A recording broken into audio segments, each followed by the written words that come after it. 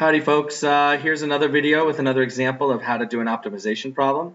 So this time it looks like we've got a box with an open top to be constructed from a square piece of cardboard. So alright, I got a square piece of cardboard, guess that's square, and I'm going to cut squares off of each of the four corners.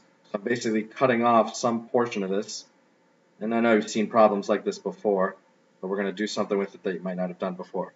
So we're going to cut out those corners, and then sort of these sides will fold up, and these sides will fold up, and you'll have a box with an open top. Okay, that's the idea there.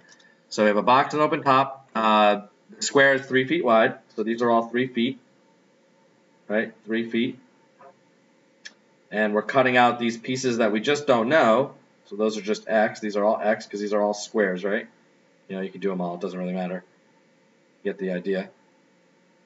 And find the largest volume that a box can have, that kind of box would have. So we're kind of maximize this. We're going to try to find the largest volume. So I need to know how to find volume. Well, what does this thing look like, you know, after I fold it up? So it's basically like this, right? Whatever, I might not have the dimensions right, but it's an open top box with a square base and a, you know, whatever the height's going to be. So we got to kind of figure out those dimensions to figure out the volume. We know it's length times width times height, but we don't have representations for those yet. So this square cardboard piece that we started with was 3 feet, you know, wide to begin with, but then we cut out X from this side and we cut out X from this side. So that means this distance that's left over is 3 minus 2x.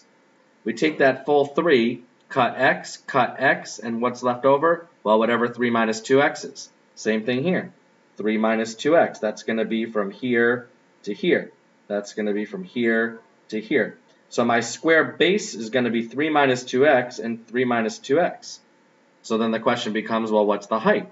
Well, if you're folding this part up, right? This part right here is coming up vertically. So whatever x is now my sort of my height of this prism. So this is x. Again, I didn't draw it to scale. It doesn't matter. But those are my dimensions. So I had a 3 foot length, cut out 2 x's, 3 foot length, cut out 2 x's, and folded up the x value to make my height. All right, so my dimensions are 3 minus 2x by 3 minus 2x by x. So then my volume is going to be 3 minus 2x, 3 minus 2x, or 3 minus 2x squared, however you want to do it, times x. And that's what we're trying to maximize. So that's essentially the derivative and critical values that I'm going to be looking for. Okay. I guess at this point, I mean, this one seems pretty easy to do by hand. So I'm just going to do it by hand. This is going to be 9x, right? I've got minus 6x and minus 6x, so minus 12x squared. And then plus 4x squared times x is x cubed. So 4 plus 4x cubed. So I'm just simplifying my volume formula to take my derivative. I can do a product rule. I can make this 3 minus 2x squared and do a product rule, and then a little chain rule kicker is going to come into play. Doesn't really matter. These numbers are pretty easy to work with. So we'll go ahead and take the derivative. So v prime is going to be 9 minus 24x plus 12x squared. Looks like I can take out a 3 at least to start, right? So that's going to be 3 minus 8x plus 4x squared, right? Okay, and I don't know, I guess most of us probably are going to look at this and say, why didn't he write it the other way? So 3, 4x squared minus 8x plus 3. Looks like we got to do a little bit of factoring here. So let's sneak that in down here. That's going to be, what, 2x probably, 2x, and then that's only got to be 3 and 1. Those are the only choices.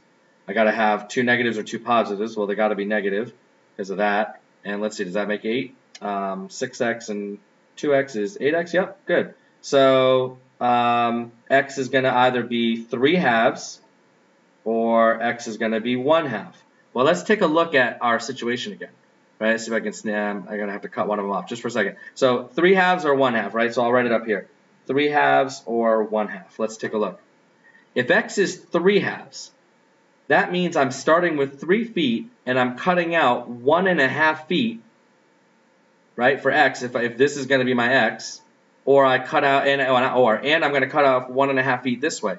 If I cut off 1.5 feet this way and 1.5 feet this way, I'm not going to have much left over, am I? Right? That's literally cutting the entire thing. So that's not going to work. That's not a realistic solution for this particular scenario. Is it a critical value? Sure it is. And it's very critical, actually, because if I use it, then it's not going to work. So unfortunately, that's not going to make any sense. So it looks like my value's got to be 1/2. Let's see if it's really a maximum.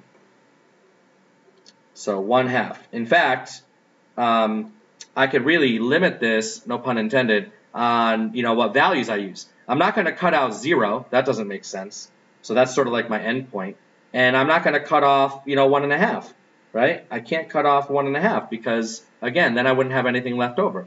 So I can't cut off 0. I can't cut off 1.5. My values have to be somewhere in between. Well, it looks like 1/2 is my critical value anyway, so I'm pretty sure that's going to work out.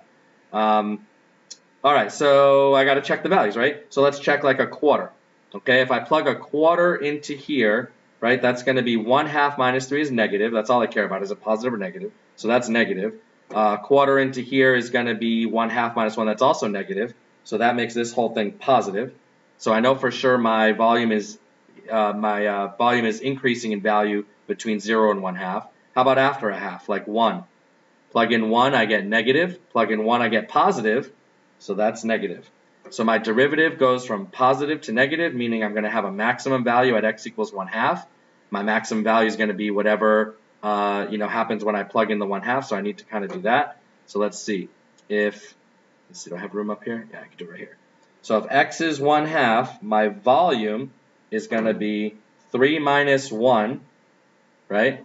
Can you see that? 3 minus 1 times 3 minus 1. I know I'm being silly here. I could just put those together, but whatever. Times 1/2. So that's 2 times 2 is 4 times 1/2 is 2. They gave it to me in feet, so I guess that's cubic feet. That's going to be my maximum volume based on this scenario. So again, starting with a 3 by 3 square, cut out corners of value x. That leaves me with a picture like this. My volume formula is based on the dimensions of those sides. I simplified a little bit, took the derivative, simplified, simplified, simplified, found those critical values, realized one of my critical values doesn't actually make sense in the context of the problem. However, I could have checked it. I mean, I could check it here. If I go beyond 1.5, you'll see that it's not going to make any sense. And so 1/2 was the only one that made any sense. I can take a look at this on the graph and see what it looks like.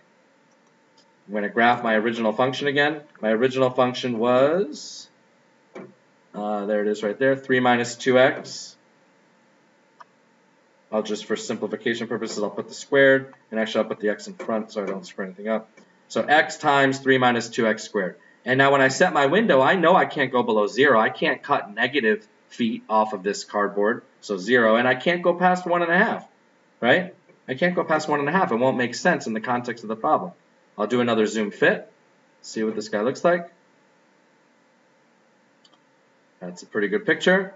And I can see my max is occurring up here. If I want to just check my value, if I do my 0.5 for what I think it is, you'll see I do get a value of 2. You can't really see it blinking up there, but it's there. If I switch over to trace, it might be able to show it. And you kind of see it up there. See it moving. All right. And that's basically it. Again, I could have graphed the derivative instead. Just for the heck of it, I'll do that. So that's going to be my derivative was, sneak that on there, yeah. My derivative was, where's the easiest way to put it? I'll do it right like this. 9 minus 24x plus 12x squared. There's my derivative. Oops, I did a standard by accident. I didn't mean to do that. 0, what did I say, 1.5, and then I'll do a zoom fit. So here's my derivative. Watch. My derivative values are positive. Then they switch over to negative values. Remember, this is the derivative. So I'm going from positive to negative for my derivative, which means my original function goes from increasing to decreasing. Right there. Where is that, you say? Oh, I'm glad you asked. Find the 0. Right? You got to do left bound. So it's somewhere over here, right bound. And you could type in numbers for these two, but I'm so close already. And then guess. And there you go, 0.5. So my critical value I got is 0.5. Notice over here at 1.5, I do get a value of 0 here, right? But it doesn't make sense. I can't go beyond that, right? It doesn't make sense for me to go beyond 1.5. Then I'm cutting into the opposite side of the cardboard. If I cut 2 feet this way, well, I can't cut 2 feet that way, right? So that's why it should stop at 1.5. Okay, and that's a little bit more complex of a problem, but that's how optimization works. Hopefully, I know I didn't quite sneak it all in the window as best I could, but if you, pause and rewind or whatever, you should be able to see everything. Okay? All right, so that's that kind of problem. Good luck. See you later.